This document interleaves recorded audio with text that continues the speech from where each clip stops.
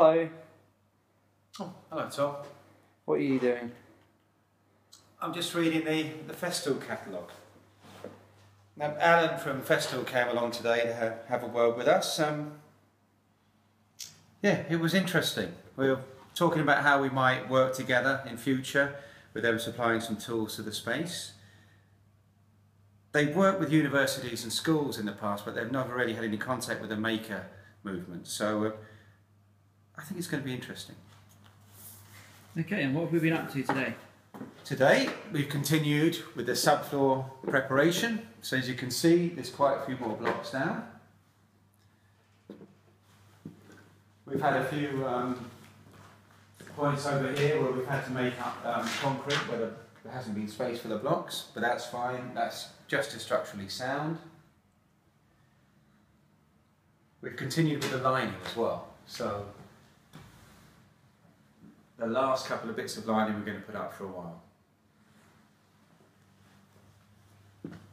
But we've got a couple of things we've got to tackle before we can finish the floor, or really get on with the floor. And one of them is the issue of subfloor ventilation.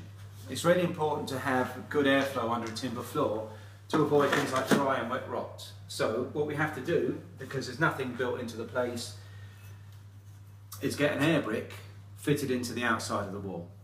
That will involve someone drilling through the wall, cutting out a slot all the way through, and then we'll use this periscope vent to take the air from outside. It's come through the air vent all the way down here and under the subfloor area. There'll be another one in the middle, another one at the end, which should get a nice swirl of airflow under the floor.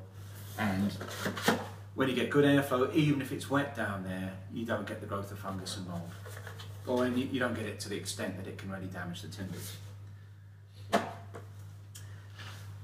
One of the things that's been disproportionately good to see today is the fact that the tower has come down. Both towers have been taken down.